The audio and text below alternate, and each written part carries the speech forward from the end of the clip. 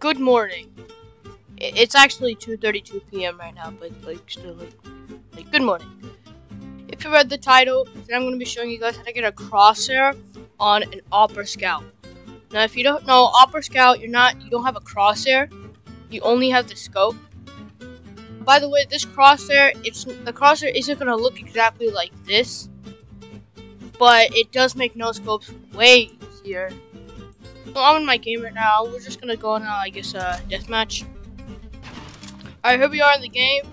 So I'm just gonna show you how to do it. Alright, so basically what you want to do is you want to open your console. You want to type something random in it. It can be literally anything. It could just be one letter. You want to copy it and drag it. You copy and then drag. And now you see this, and then you just press escape, and now you have this. Alright, here we go. I'm gonna grab a scout and let's check this out. Boom, hit. Oh, bro's body flew. Look at that.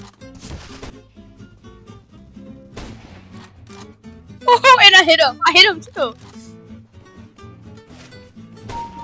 Oh! No, bro! Yo, cat! Oh my god, I just got you from CT spawn. Bro, that is getting clipped.